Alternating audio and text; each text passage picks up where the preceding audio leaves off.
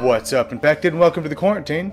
This is going to be a short tutorial video covering the height, movement, and initiative mechanics for a game by the name of Avertigos South China Sky. Now, the rulebook you see here is a very early prototype of the game. So this is not going to be a full tutorial. This is going to be a small tutorial covering the very unique height, initiative, and movement mechanic that is in the game. For an in-depth rule description of the game, I should have a full review out covering all of the rules for the game in the coming weeks. So kind of be on the lookout for that. This is just a short video covering the couple of the unique aspects of the game. So let's just head right over to how those systems work. Alright, the first thing I have to mention here is everything you see here is a prototype copy of the game. On top of that, my cat decided to chew on the side of these sails, so teeth marks will not be included. Now, the most unique part about this game is most miniature games like this, such as X-Wing and Attack Wing, have an X and a Y axis as you move around the battlefield. However, this game introduces a Z axis to the game that drastically changes the way the ships maneuver. So as you see here, you have a level 1 and a level 2 height, which are very different and are visually represented on the battlefield. So throughout the game, you're going to be building your airships as you see here, and you have several different speeds and you have several different heights. Now, the speeds are the number of cards that you're going to have to play on your turn per ship, and then the height is directly correlated to your initiative. Now, what that means is the ships that have the higher initiative, they're going to move last, so they'll be able to react to the slower ships. But the higher initiative is also going to be able to perform actions first because they have the high ground that would make Anakin Skywalker blush. Now, those movement cards that I mentioned earlier. So throughout the course of the game, each one of your ships will have to move a certain number. And when you move, you have to play these cards as movement. So how it would work is if I have a movement of 1, I would play one of these cards in front of my ship. Now, there's several types of cards. You have 2 cards that look like they have the bow of a ship on them, and one of these 2 cards must be the first card that you lay down. Now, you're going to line the gold triangle up to the front of your ship. And you're able to place this in one of the 3 locations that you see here to be able to start off which direction you're going to move. Now let's take a look at what a card looks like. So, as I've already mentioned, you have the bow of a ship showing that it has to be a starter card. Now, a card like this can also be played as a non-starter card. So, I can play this purple and then play this blue later. Even though it has the bow of a ship, it just shows that one of these 2 must be a starter. But when we look at one of these cards, you see some cards may have a red line that comes out of it showing that this card must go straight, which I'll explain later. You have your turn radius that's up here, that's the lighter colored part above here. You have your alignment dot, and then you have any special abilities this card may grant. Some cards may also include 2 small triangles down here at the bottom that allow you to see when you're about to pass over these lines. So what do I mean by that? Well, if my speed were 2, then maybe I would play this card here, and then I have to play a second card. So maybe I play this red card, but I want to turn.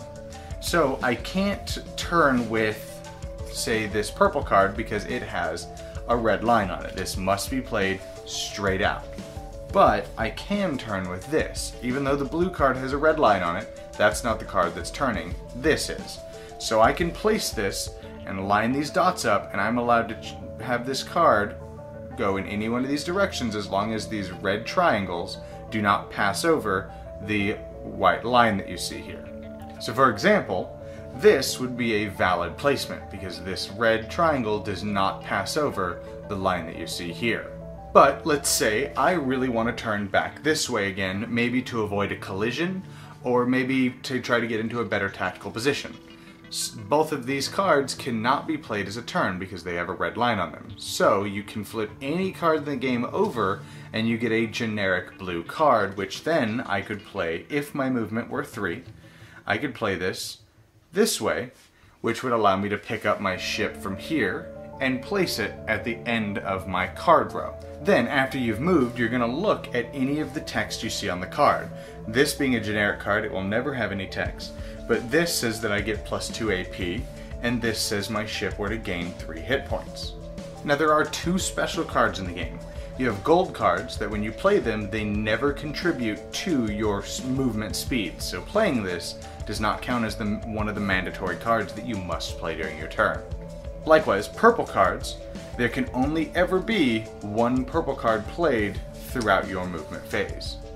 Now, there are a few special maneuvers that you can perform during your movement phase. So let's say, hypothetically, I have a movement of 2. What I could do is I could play 1 card, so you're going to play 1 card less than your actual movement amount is. But you would increase your height of your ship by 1 level. By doing so, it would also increase your initiative for the action round. This action would be called a climb. So because I played 1 card and increased 1 level, that would count as my 2 movement. So I would move my ship to the end of the card, do any special things that are on here, and that would complete this ship's movement. Now, if a ship is at either height 2 or 3, you can perform what's called a swoop. So you could play, if my movement speed were to be 1, I could play my 1 card. Then I could decide to drop 1 level and then add 2 cards to that movement, allowing me to effectively drop from 1 height and use gravity and the forward momentum of my ship to propel myself forward at a faster rate, maybe to get myself into a better tactical position. And the last special maneuver is called a dive. If my speed were to be 1, as we stated earlier, and my ship's altitude is at level 3, I can reduce my height all the way back down to level 1 and instead increase my speed by 3, allowing me to effectively drop as far across the battlefield as I would like, using the forward momentum and gravity of my ship to propel me into, hopefully, a really good tactical position. And that is how the height, initiative, and movement system works for Avertigos. Now, as you see there, you have a tactical advantage to being higher because you move last but act first, allowing all of the slower ships to get into a position and you being able to take advantage of said position. It has a couple very unique systems to it, so again, be on the lookout for that full tutorial. Anyways, I hope you guys enjoyed this video, and I'll see you guys next time in the quarantine.